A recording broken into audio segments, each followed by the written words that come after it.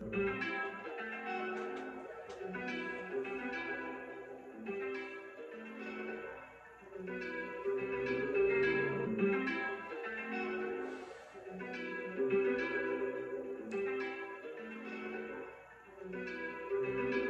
the Israelites cheat. I know you can't see. Type it in, I beg you please. Type it in, I beg you please. We the Israelites cheat. I know you can't see. Type it in, I beg you please. Type it in, I beg you please. No religion, my brother. Straight bruise and culture. See the people over there in Israel, those guys are vultures. They took us away, made us into slaves, took away our last names. And almost we became, didn't even have any shoes on our feet.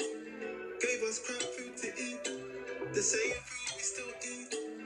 Oxtail, pig's tail, cow foot, chicken foot. Take a look, hey, we've been conditioned, you see, because we're from Christianity, teaching the people to follow traditions that our ancestors never heard or seen. Christmas, not in the Bible, G. Easter, not in the Bible, G. Lent, not in the Bible, G. That's not what the pastor preached to me. He told me the Lord is down the way. He said by grace that we will pray. No, there has to be law and order. Without order, there's no order. Can you be judged without no borders? No blueprint, no rota, no instructions, no guidelines, no manual of how to rise. Real eyes, realize, real lies. Israelites, it's time to rise. It's time to rise. It's time to rise.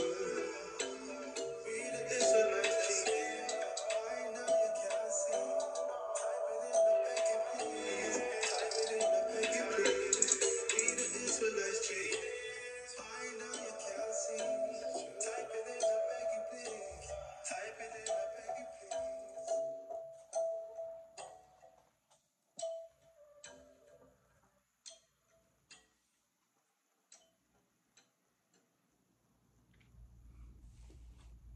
Hallelujah.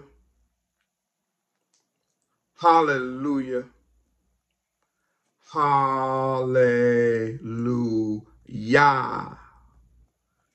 And shalom to all of you, my Father's children.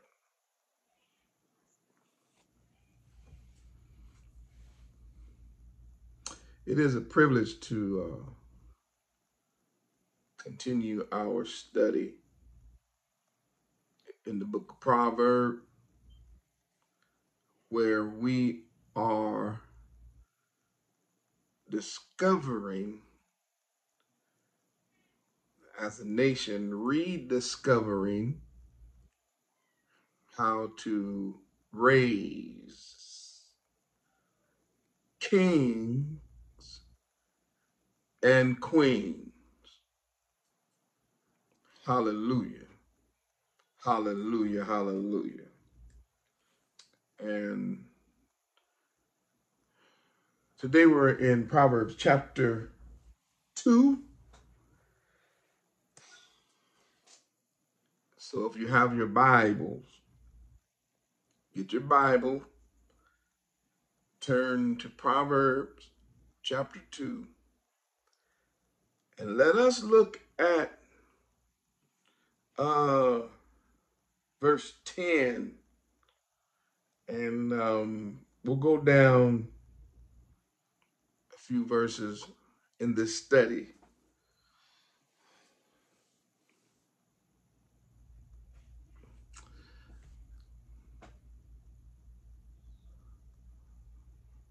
One of the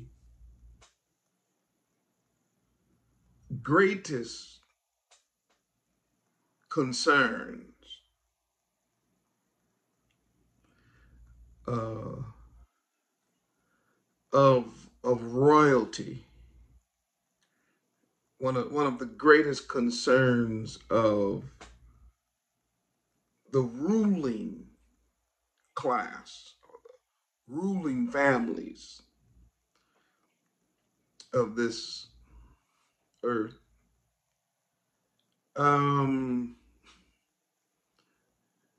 is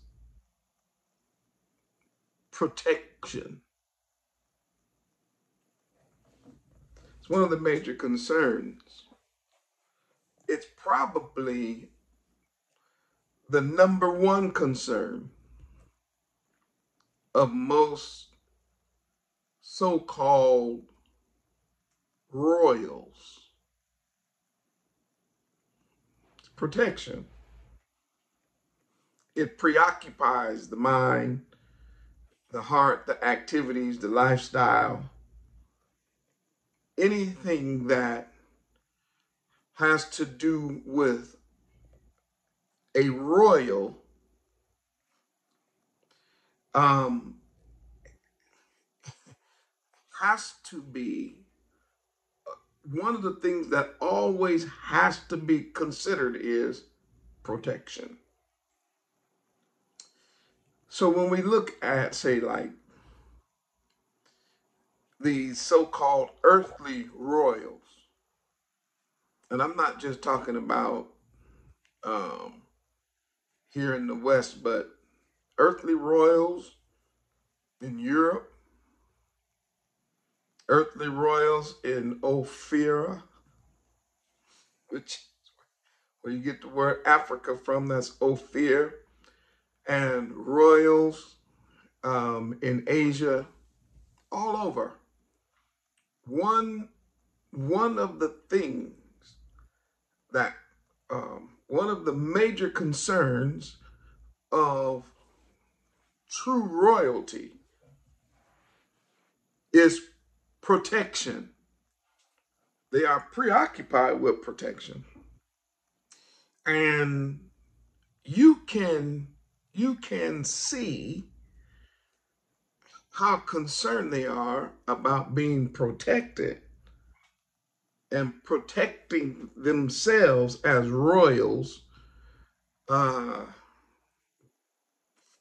primarily just looking at where they live. I know it sounds simple until it's brought out that for the most part, their home. I'm trying to help Israel.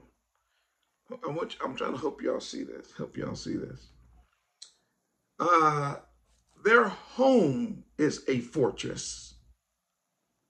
Their home uh, is a castle. Yes.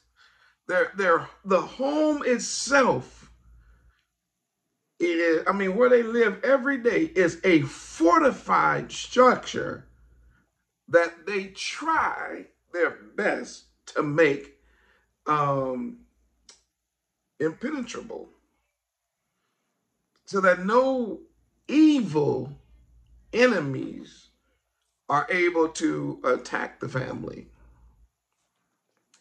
And again, we're just trying to help raise king and queens. So on a physical level, when you look at these royals, they live inside of a place where they feel safe and protected, and that place is fortified. Like I said, whether it's a castle or a temple or any other place, be it like a White House or any place where there is, where people believe that there's royalty.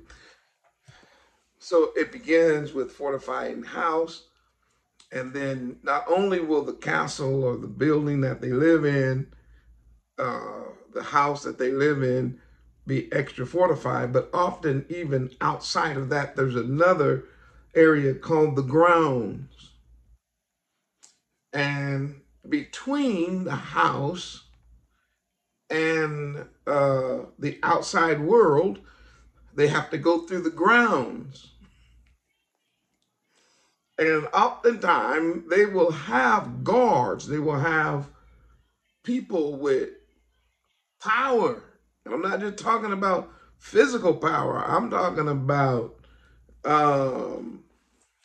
you know, mechanical power with dynamite power, gun powder power, standing outside, so that if the royals go outside, the children, being royalty, even go in their backyard to play, they are being watched over by these guards. And then, of course, as they go a little further in the courtyard, you will see a fence or a or walls, thick walls that have gates. And once again, it is about protection. So they have these huge walls that then protect the courtyard where the children may be, or even the adults may be, where royalty hangs out, and then at the court, back at the house, there's normally some type of guards at the doors, and then when you go inside, you also have guards. So my point that I'm making on this short video is how important a royalty, or those who understand that they're royalty, how important being guarded is. So let's say when they get to the walls, sometimes they'll have people on top of the walls, and these people will be used on top of the wall just to look out. They're called what? Watchmen. So they'll have these watchmen on the walls, and they're patrolling day and night. They take shifts. And if the royalty wants to go outside of the gates, there is even another set of protection there. Yeah, and of course, at that point, it actually becomes military protection. So in the house, they're protected by the very structure of the building.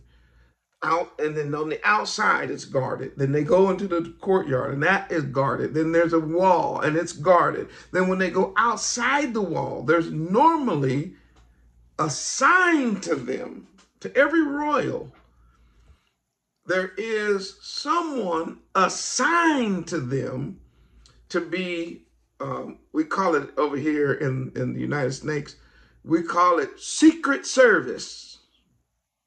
So they'll have what's called Secret Service protection. In some other places, they call it royal and I guess like specialized or specialist protection that do what? Follow the royalty around. So wherever, if royalty says, I just want to go downtown and just, I don't know, want to go get something simple, like maybe some ice cream or something.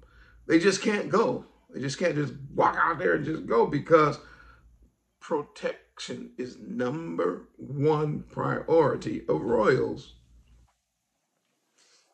It's so much so that governments of nations that have leadership, what they call royals, all over the world. It doesn't matter what you call your royals, not the issue now.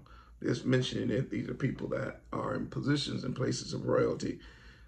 It's so important that they will actually hire people, right, to be personal bodyguards, and they will make the nation pay for it. So the nation pays for the fortification of the buildings. The nation pays for the guards.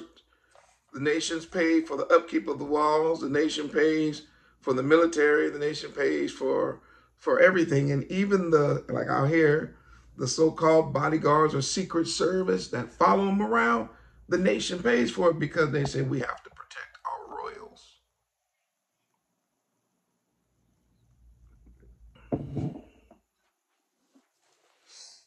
Now, this introduction is going to help you see the rest of the video or the rest of the lesson on raising kings and queens.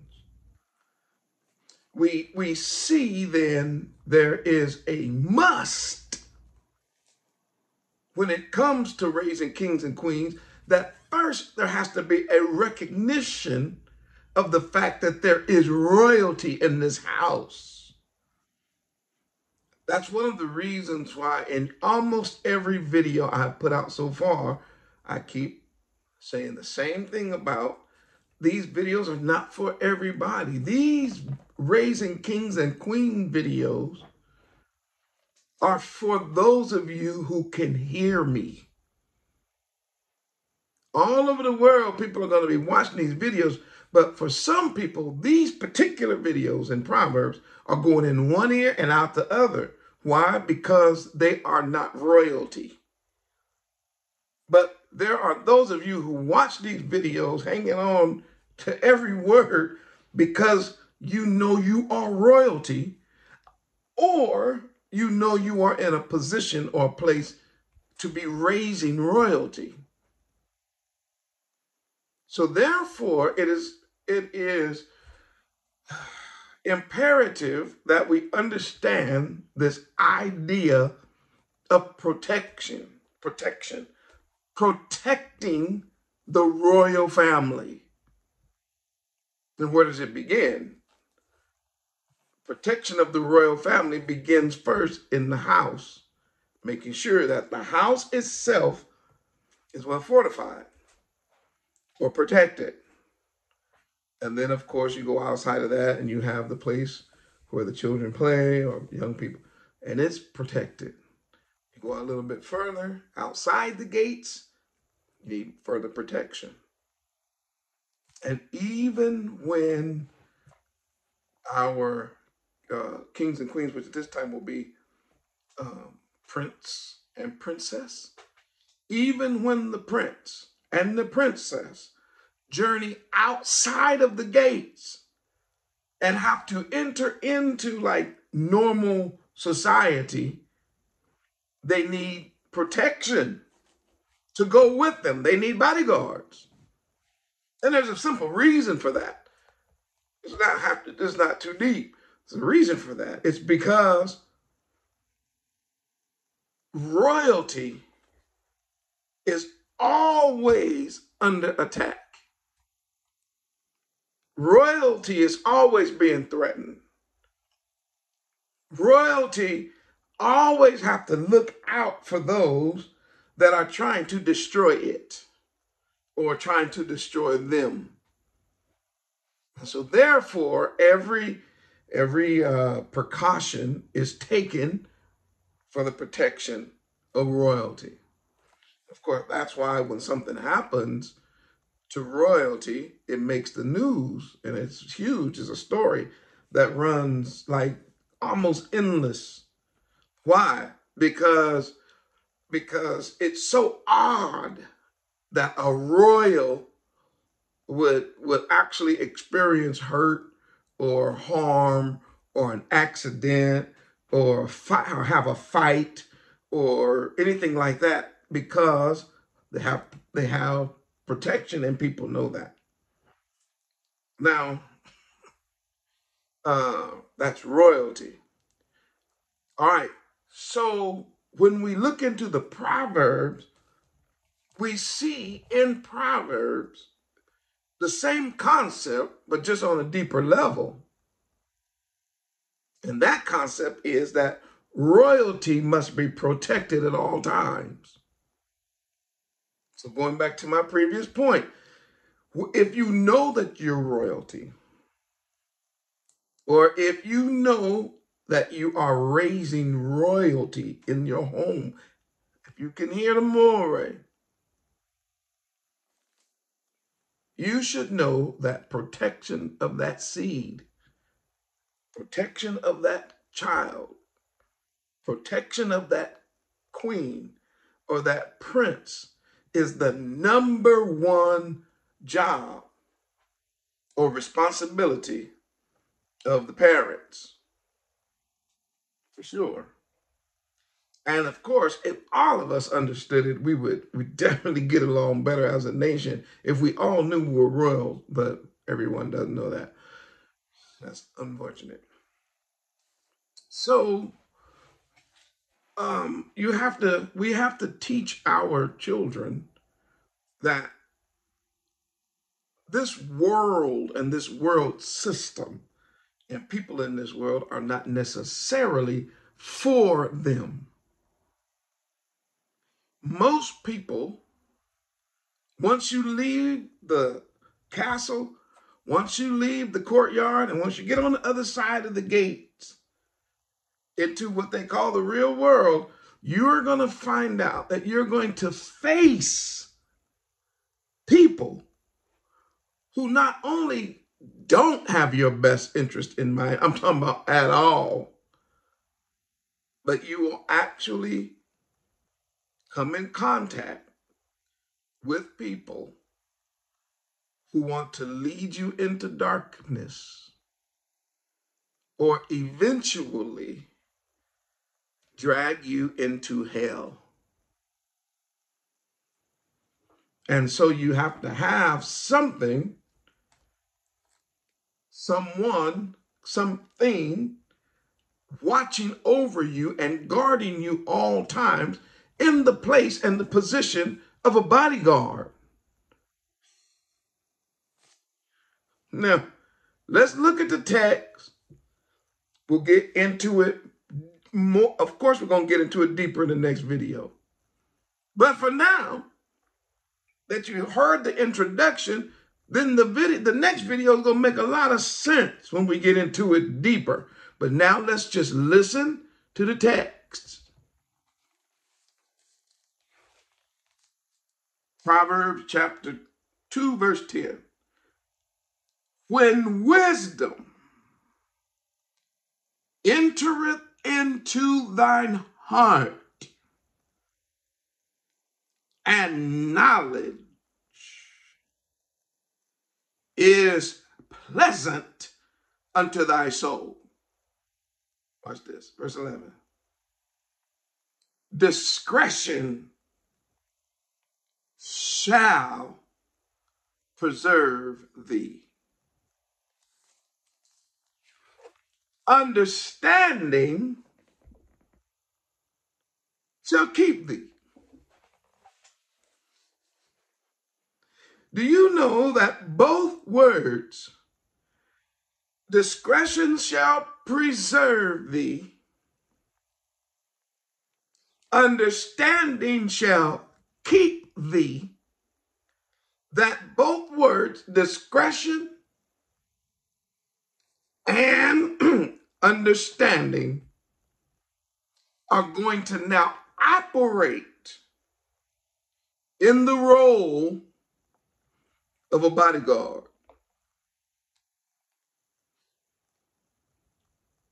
When wisdom enters your heart, and when knowledge actually becomes pleasant to your soul, then what you will get assigned to you at that point is discretion. It'll preserve you, and understanding will guard you. From whom? All right. From what?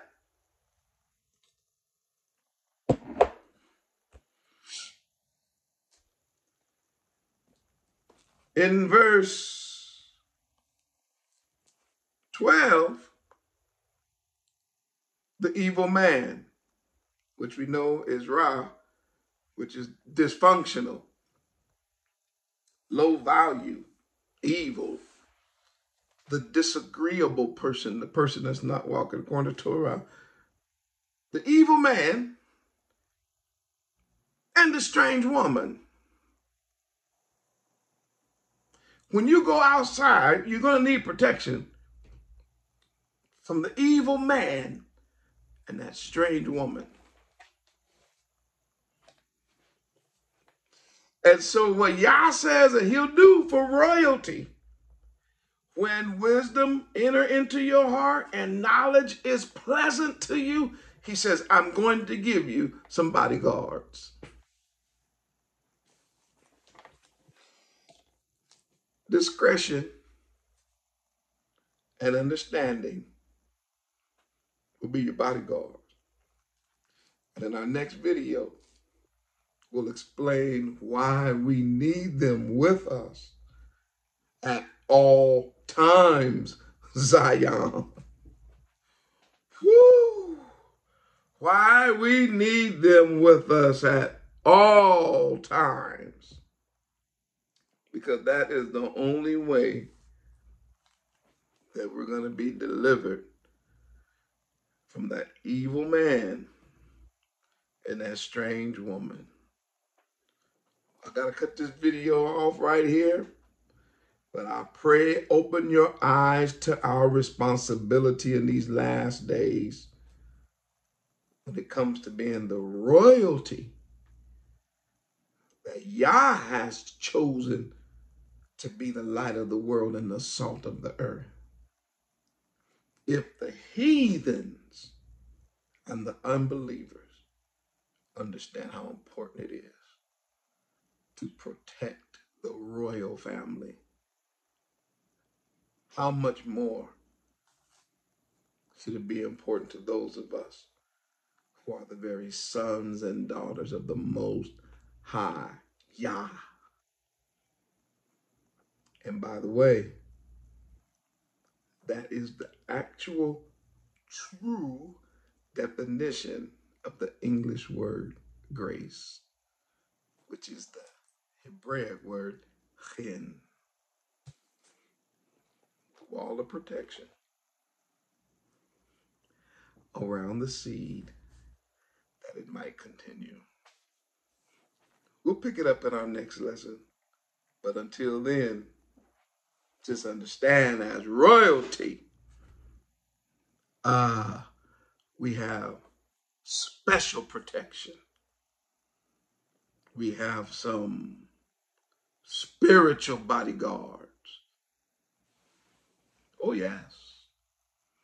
And they will preserve you. And they will keep you. Hallelujah. Hallelujah. Hallelujah.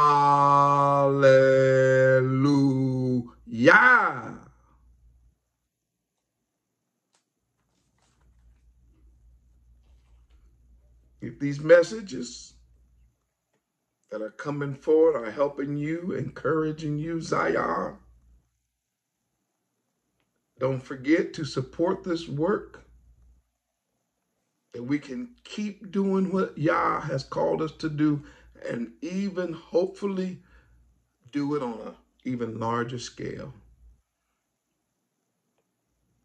Then don't forget to subscribe to the channel. It helps get the word out, Zion. And you can even like the videos if you would like to. And then you can share them. Let the world know. Yah is waking up his children, his house in these last days. And you, by supporting this work, are actually a part of what he's doing. Hallelujah. Hallelujah. Hallelujah. Never forget, Yah has assigned to us some spiritual bodyguards. Hallelujah. Hallelujah. Hallelujah. Shalom, Zion. Shalom.